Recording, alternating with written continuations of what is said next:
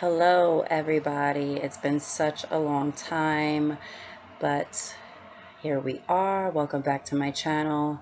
Just wanted to come at you guys today with I guess you want to call it an initial review on Garner's Garden 5-step facial wash. Yeah, so stay tuned, guys. So we'll talk about the first step here, just the antibacterial facial cleanser, oil cleansing method. And, this product contains neem oil, which is a powerful and helpful oil, promotes skin health. And it feels really, really good on the skin. No complaints. Um, and it's even good for people with oily skin like myself. So step 2 is the mineral scrub. And this contains coconut and palm oil that seals in the moisture. This you want to just use maybe 2 times a week. Don't want to overextend because you don't always have to exfoliate your skin. But it feels great. Step 3 is the facial toner. And this is their purest form of witch hazel. And this fights eczema, refreshes the skin. I suffer from eczema bad. And it's supposed to work for that. So, and step 4 and 5 is your face oil day and night. And this is just packed with vitamin C, D, and E. Obviously, the one with the white top is the day oil and the black top is the night oil. The night oil is a little bit heavier, I feel. And it's something that I wouldn't wear during the day. So, yeah. So just starting off with a freshly not clean face. Didn't cleanse, didn't do anything to it. It's just my skin. And I'm going to start off with step 1, which is the antibacterial facial cleanser.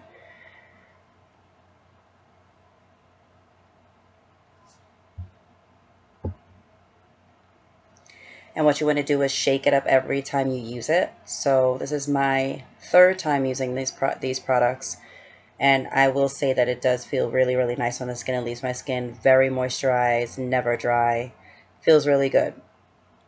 And you want to put just a desired amount, whatever amount you feel is good for you. And you want to rub your hands together and just apply that all over your face as if you're cleansing your face or washing your face. I know a lot of people with oily skin is like, how am I going to wash my face, cleanse my face with oil? My skin is already oily. But it's not so much you rinsing your face with just any oil. You have to use the right oils for your skin. And I feel like this doesn't leave my skin oily or greasy. It just really leaves it moisturized. So you just want to make sure you really put that onto the skin. Rub it in as if you're using soap. Cleanse, area. I'm focusing on my eyebrows a lot because that's usually what I do. I put my eyebrows on. So I'm really focusing around that area. Focus on your chin, your neck, behind the ears and stuff like that. Just make sure this, you really saturate your skin with this oil. And yeah.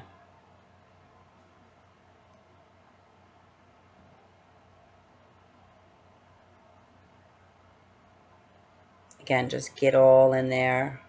Eyes, everything. You don't have to worry about it getting in your eyes or burning. It's really, really nice. And then after you do this, you just want to rinse your face. Just showing you guys a close-up of my skin.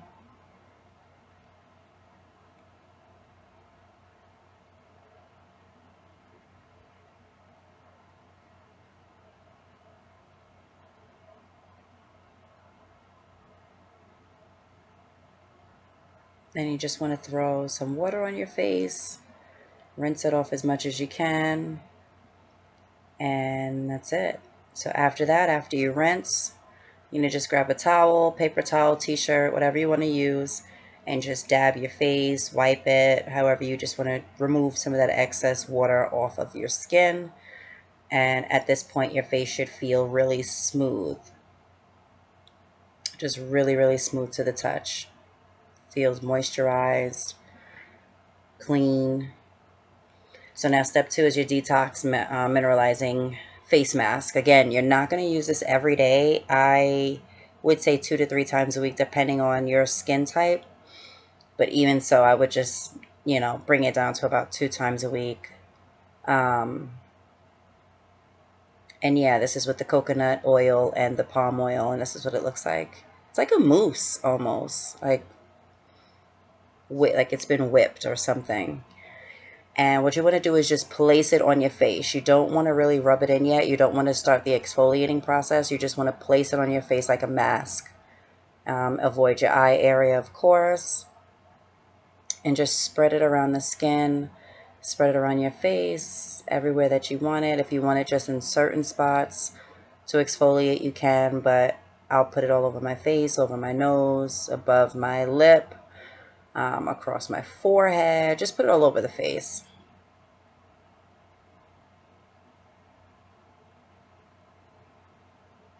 Again, you're not exfoliating at this point. You're just placing it on the face for now and creating an even layer.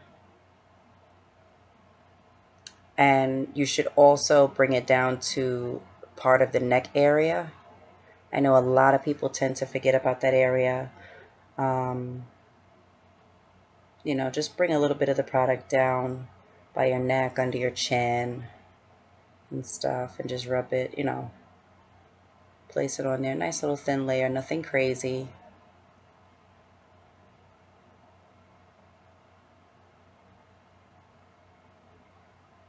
Perfect.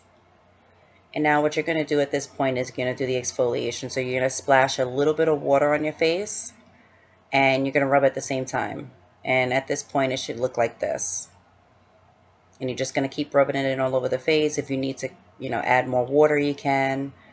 But this part, you want to start exfoliating around the nose, around the forehead, your T-zone where it's a little bit oily, under the chin.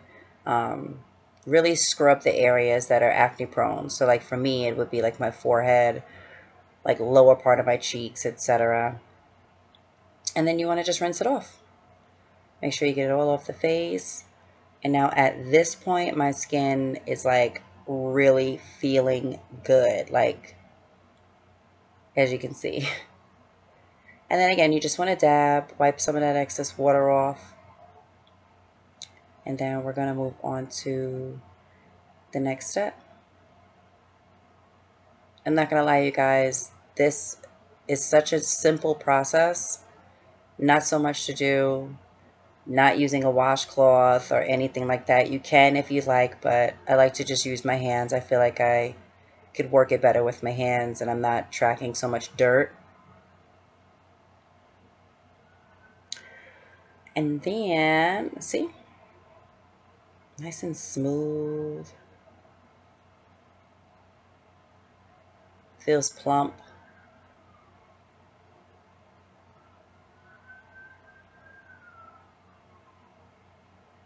So now we're going to do step 3, which is our facial toner.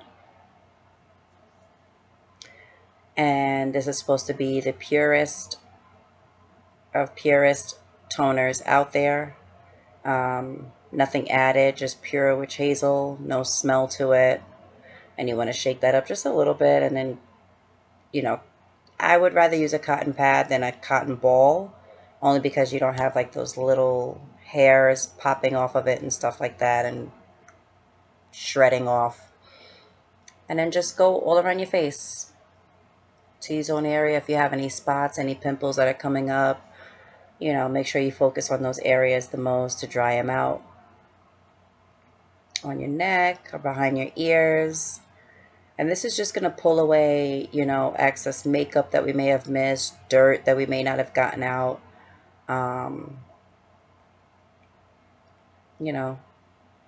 Just making sure that the face is completely clear of anything. See that little booger? Ugh. Yeah, just want to focus on there. And again, behind the ears, just making sure we got all the dirt off of the skin. And I think I'm gonna show you guys what that looks like. Not too bad, but as you can see, I didn't get all the spots, so that picked it up. And now while your face is still a little damp, you want to add your facial oil, your day facial oil. If you guys are doing this at night, then you use your night oil.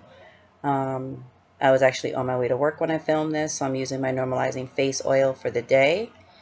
And you literally want to shake it up. Shake it, shake it, shake it. And literally one pump.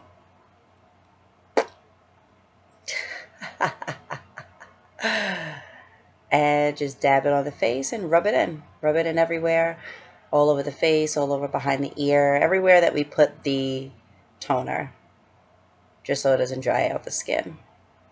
Just going to re-moisturize the skin, put on your shoulders, and, you know, get your glow on. Get your glow on. And that pretty much sums up the whole entire process. It's really easy, and very simplified. And that's really it.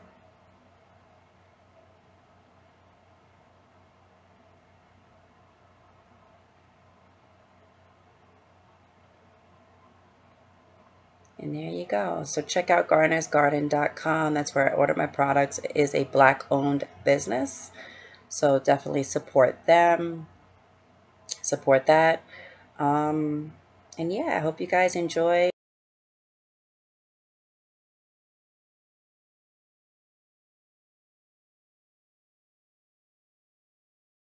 You guys enjoyed. And yeah, stay fabulous. Again, you can always support Black-owned businesses by going to WeBuyBlack.com. Garner's Garden is where I brought these products. Subscribe to my channel and stay blessed, stay safe. Black Lives Matter.